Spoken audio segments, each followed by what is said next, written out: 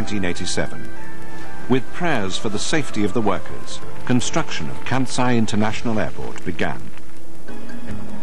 The first task was to strengthen the soft ocean floor clay so it could support the airport's immense weight.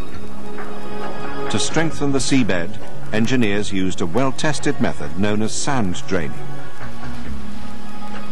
Specially designed ships floated above the construction site, first spreading a 1.5 meter layer of sand over the ocean floor, then hammering 1 million pipes deep into the clay. It's a fully automated process, controlled by shipboard computers.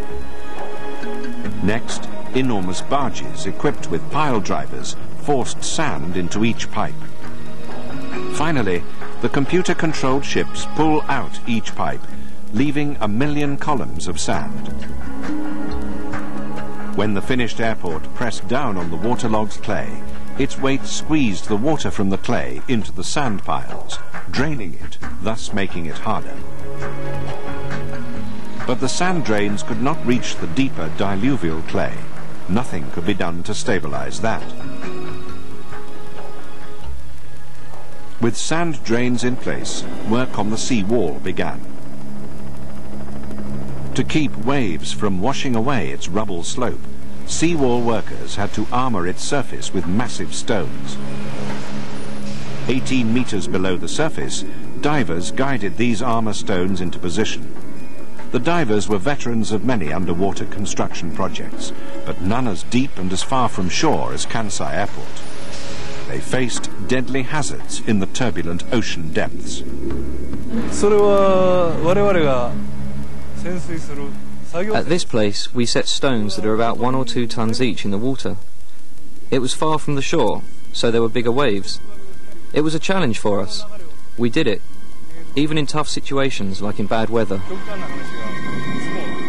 One guy had his leg amputated at the thigh because the waves moved the stone and it smashed into his leg. We were always close to death, in a way.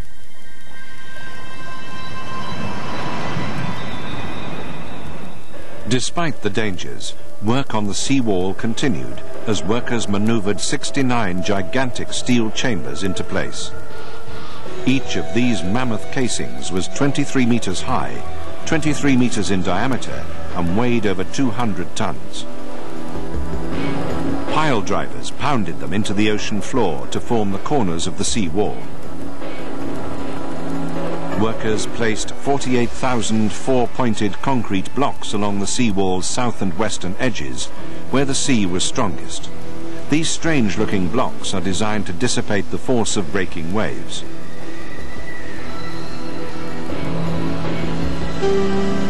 By June 1989, 2.5 years after work began, the seawall was finished. Now, the airport builders had to find enough soil to fill it.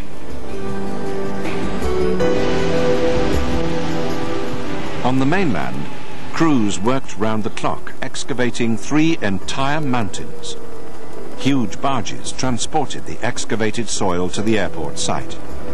For 3 years, a fleet of 80 ships dumped earth inside the sea wall until it rose over 30 meters above the ocean floor.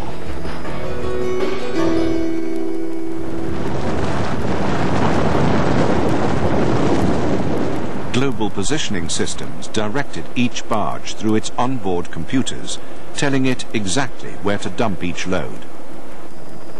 The island fill combined 3 different sizes of coarse rock and gravel. Engineers hoped this mixture would resist liquefaction in an earthquake. Slowly, the airport island emerged from the sea, despite anti-construction protests as violent as those at Narita Airport. In the autumn of 1987, giant floating cranes brought the first pre-assembled bridge pier to Osaka Bay, anchoring it on pilings driven into the seabed. By the spring of 1989, 29 of these piers stood in line between the airport island and the mainland. The gigantic cranes returned with enormous steel modules, each over 150 meters long and weighing over 4,000 tons. Bolted together, they formed a double-decked truss bridge over 3 kilometers long. 1/3 longer than the Golden Gate Bridge, with a price tag of over $1 billion. Its upper deck was a motorway, its lower deck a railway. Flexible joints connected the expanse so that the giant bridge would bend, not break, in a typhoon's deadly winds. By March 1990, the bridge was built and the airport island was nearly complete.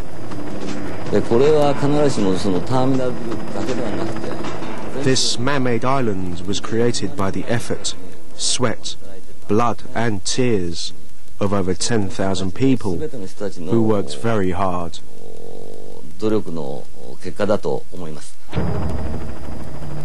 On Kansai Airport's island, construction firms started preparations for the monumental task of building the passenger terminal.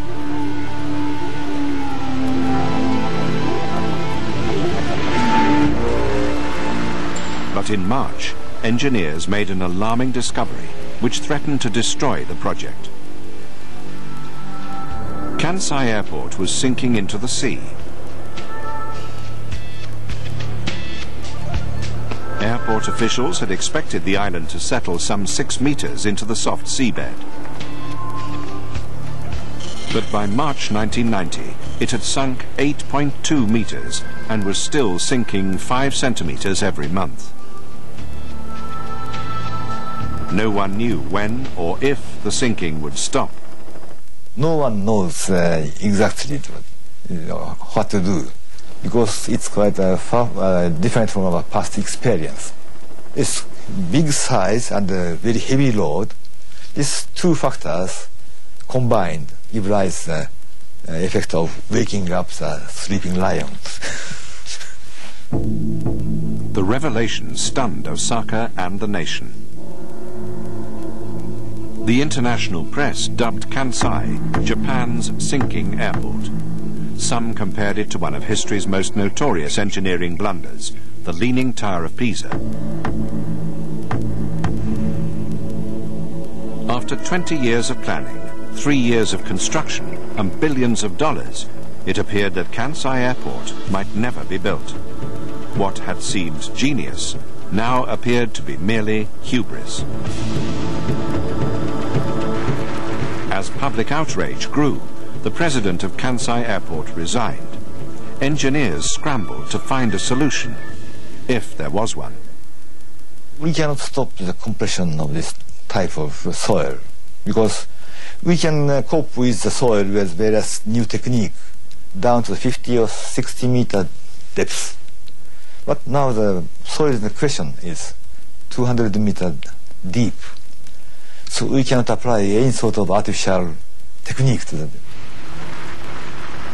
To keep the airport above sea level, workers piled an extra 3.5 meters of soil atop the island at a cost of $150 million. They dropped a 20-ton weight 30 meters onto the runway to compact its soil.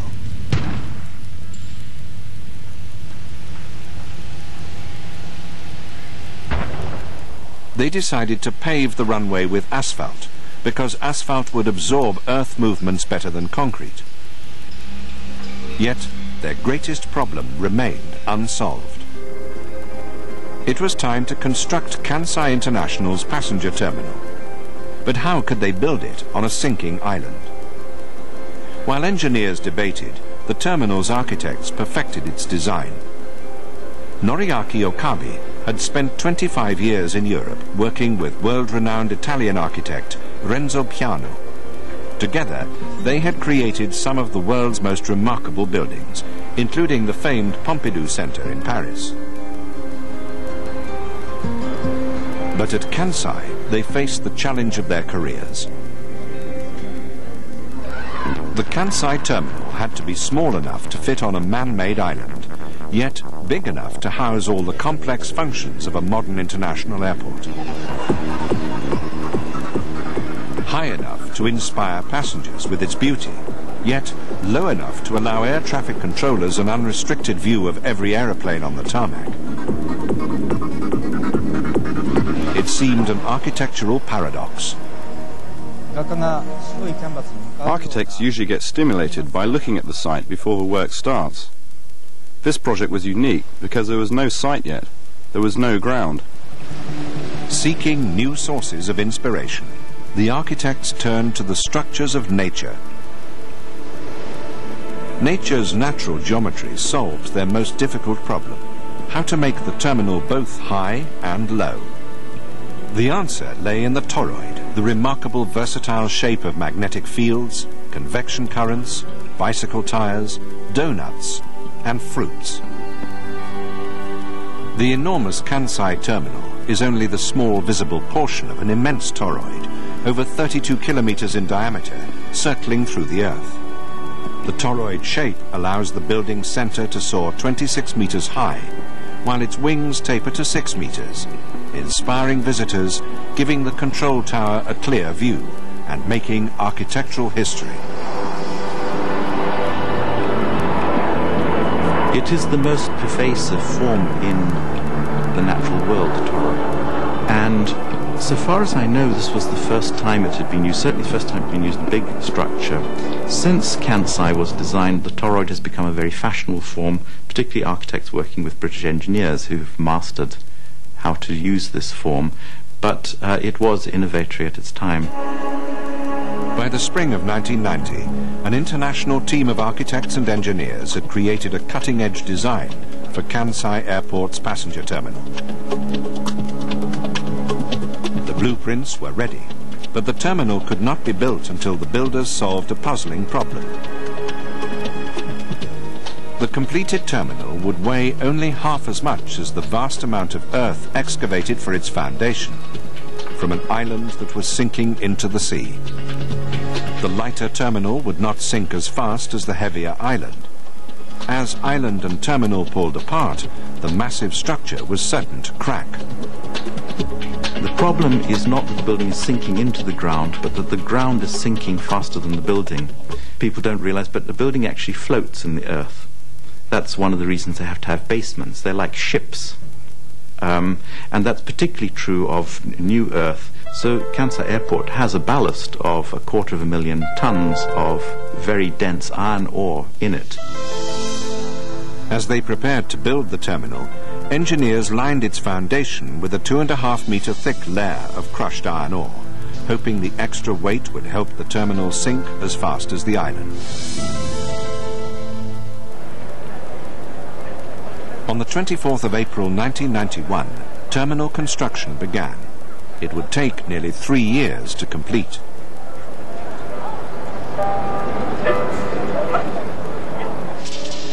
Following the architect's blueprints, workers erect some 30 steel trusses to support the roof.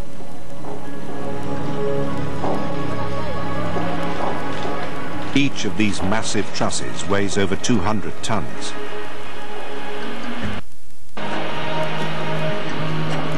Then, workers assembled the terminal's skeleton of 250 ribs, each forged in the United Kingdom and carried by ship to Japan.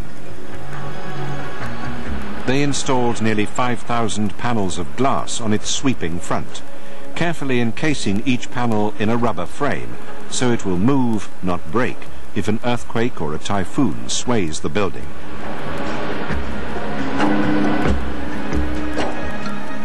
They cover the roof with 90,000 stainless steel tiles, tested to withstand fierce typhoon winds and violent seismic shaking. With painstaking effort, workers lay each of these tiles individually by hand. High ocean winds make their task even more difficult and sometimes impossible. By 1993, the terminal's enormous shape rose above the airport island. Over 1 million architects, engineers and workers around the world had contributed to its construction.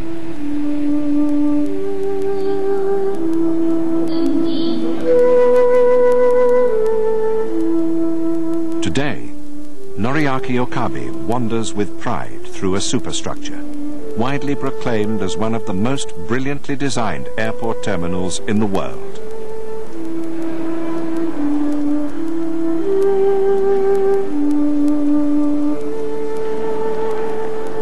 It's It's a very big building, Kansai. It's possibly the longest building in history that is not a factory, but one huge room occupied by people. But what's very striking is the very intimate relationship it sets up between you, the person moving through, and the building that is making way for you, leading you through, guiding you through. This is a very extraordinary sense to get in what's a highly technological, enormous building. I think that's one of its most extraordinary achievements. Arriving by car, rail or hydrofoil, passengers enter what the architects call the canyon, a vast open space over 30 meters high and 300 meters long. 4 cavernous stories linked by humming escalators and whirring elevators, designed to impress, but also to inform.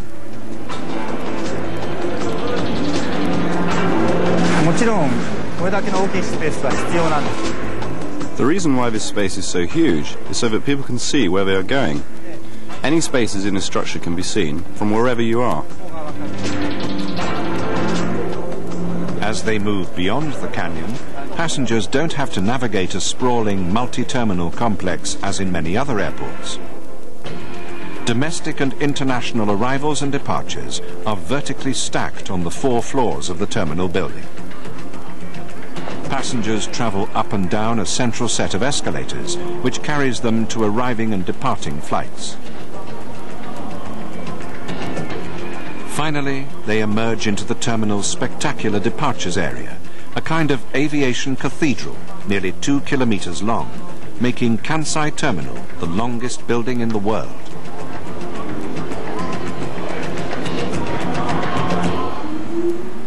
Automated trains whisk passengers to its 41 aircraft gates.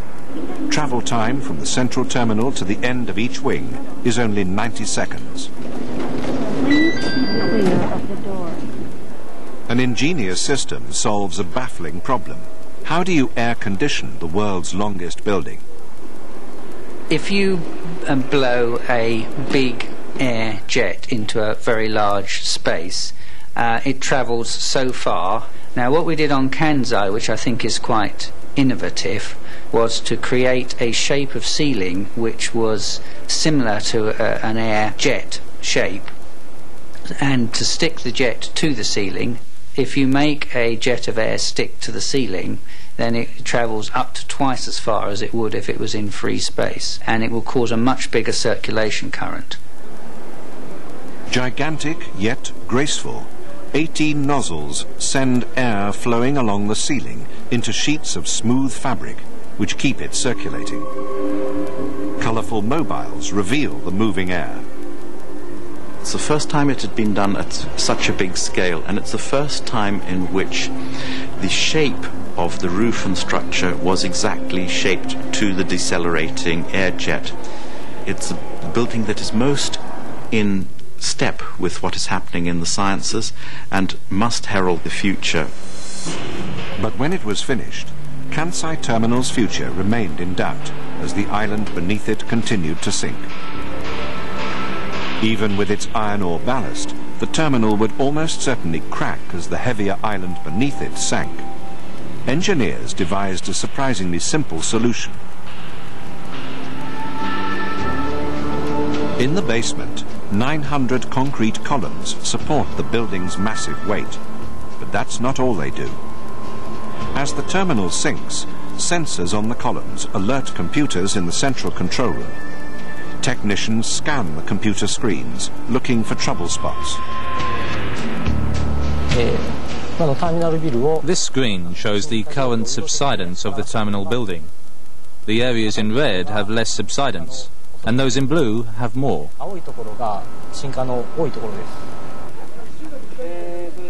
When the computers warn that the sinking island threatens to crack the terminal, workers raise or lower the columns in the endangered area to keep it level with the ground.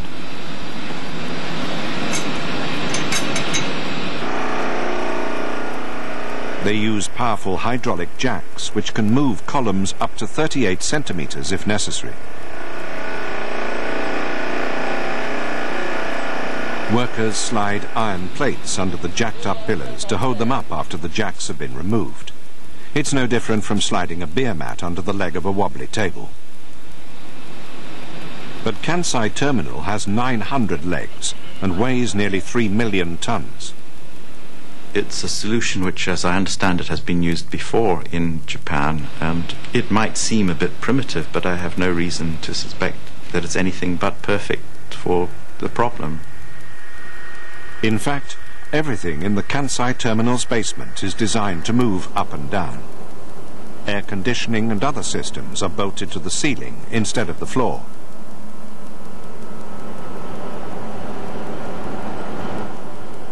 Doorways feature several centimeters of extra room overhead. In their zeal to save the Kansai Terminal, engineers try to think of everything. This terminal building is being adjusted at all times. I'm on the stairs which connect the first floor and the basement. The step where I am standing right now was the height of the floor when the airport opened. In the last 4 years, we jacked it up 3 times, and as a result, we added 2 more steps here. Measures like these helped the airport cope with its sinking island. But they also delayed its completion by over a year. On Discovery Channel.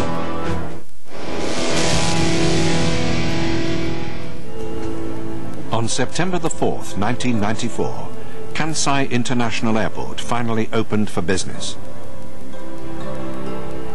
The Emperor's son, Crown Prince Naruhito, and his wife, Princess Masako, attended the opening ceremonies. 11,000 police stood guard in case anti-airport protesters attacked.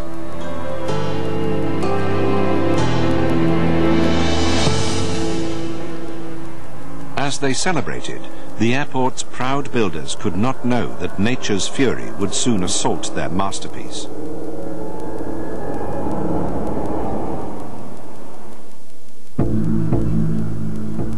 Dawn, the 17th of January, 1995. Kansai International Airport had been open just 15 months.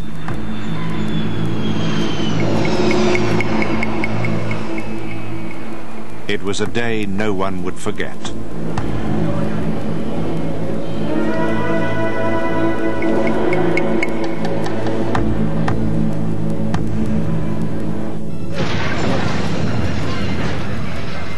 At 5:46 a.m., a devastating 7.2 earthquake rocked the Kansai region.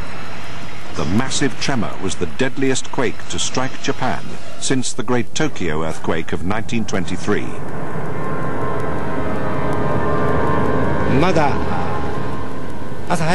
I was still in bed, because it was quite early in the morning. It was a very big, up-thrusting movement. Dishes fell out of the cupboard in my house. I had never experienced an earthquake like that before. Hardest hit was the city of Kobe. The city's wharf was raised over 3 meters, cranes toppled, and a harbour breakwater sank. Railway lines and major motorways buckled. The earthquake killed more than 5,000 people and injured over 25,000. More than 300,000 people lost their homes. Kansai International Airport was only 29 kilometers from the epicenter.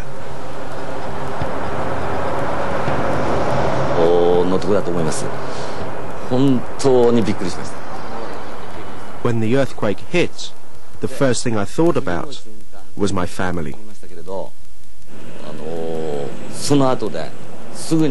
Then I thought about Kansai Airport.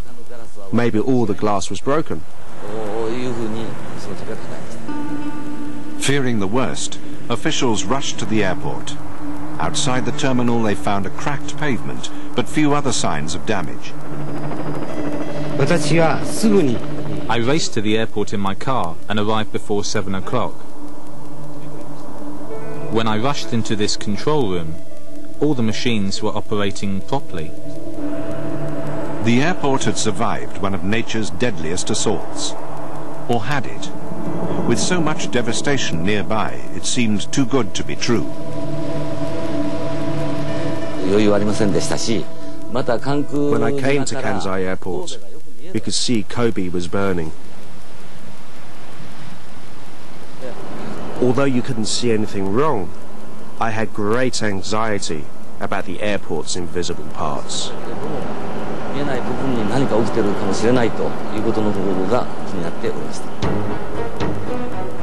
The inspections confirmed that the airport's anti-earthquake measures had worked. Engineers had used a mixture of large rocks to build the airport island. When the earthquake hit, this coarser landfill absorbed the shaking. Had the fill rocks been smaller, the island's soil might have liquefied. Airport buildings would have collapsed, as so many other structures did.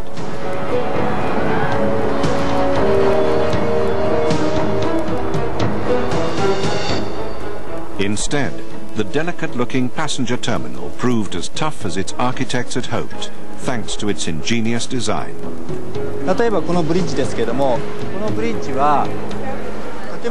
For example, at this bridge, that side of the building is fixed, and this side has a sliding system to absorb the shock.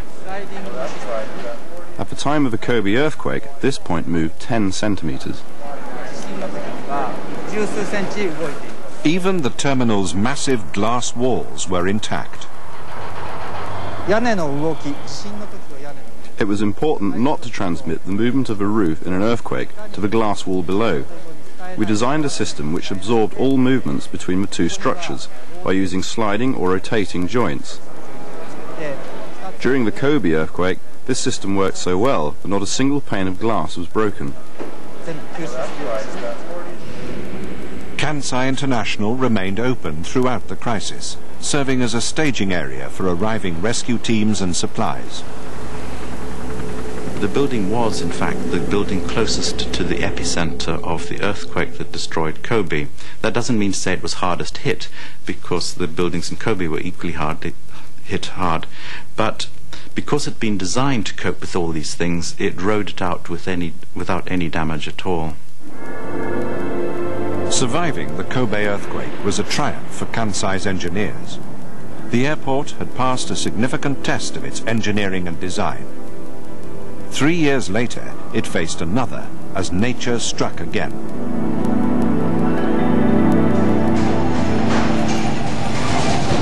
On the 22nd of September 1998, a powerful typhoon slammed into the Japanese coast, killing 10 people and injuring more than 200. Winds measuring over 200 kilometers per hour roared across Osaka Bay, whipping up dangerous slashing rain. By noon, the storm's full fury reached Kansai Airport.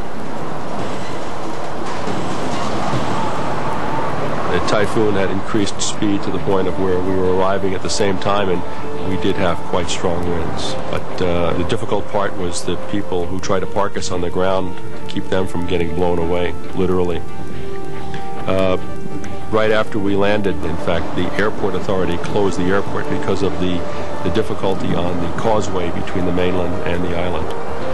It became unusable for vehicular traffic. When we were crossing the causeway going to the mainland, there was a motorcycle who went down, and there was a couple of accidents that we had seen, so it was smart of them to discontinue. By evening, the typhoon had passed, and Kansai Airport resumed normal operations. The terminal's roof had suffered minor damage, but airport officials felt lucky. The typhoon might have threatened the sinking island, now standing only 5 meters above sea level. Kansai's ingenious jacking system keeps the terminal building level, but it cannot stop the island from sinking. Every year, the airport sinks over 30 centimeters deeper into the sea.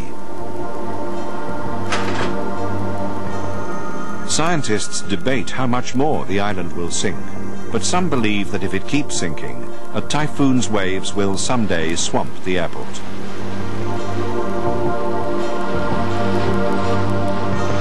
Next countermeasure is how to prevent the invasion of water. We are going to start with this sort of countermeasure maybe 5 or 10 years time from now.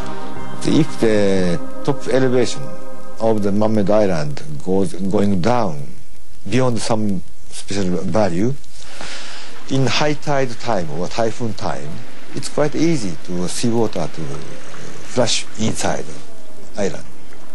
That's our greatest concern at the moment. Airplane cannot land in the pond, so runway must be dry all the time. To keep out storms, engineers must build a higher sea wall around the airport. But this isn't the only challenge.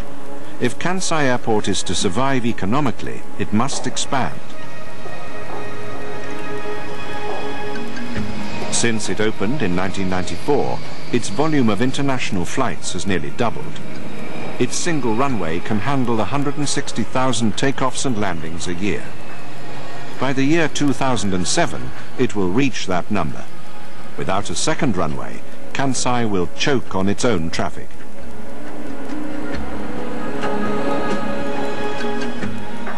The airport plans to build a second runway and a terminal on a parallel island, connected to the original airport. But the new island must be built in water even deeper than the first. The seabed is even softer. Scientists believe the second island could sink even farther than the first.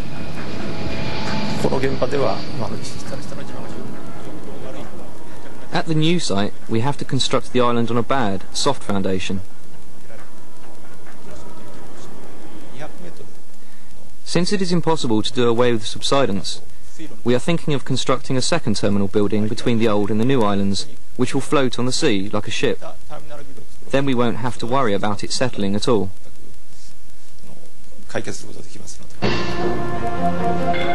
But sinking isn't the only obstacle to expanding Kansai International. Combating the subsidence problem drove the airport's price tag to $15 billion, 40% over budget. Interest alone on the airport's debt is $560 million a year. Building a second runway will cost an estimated $14 billion more. Even if it never sinks beneath the waves, Kansai International may be crushed by the burden of its debt. There are many safety advantages to having a second runway, but primarily it's an economic necessity. Hong Kong and Singapore now have new state-of-the-art airports.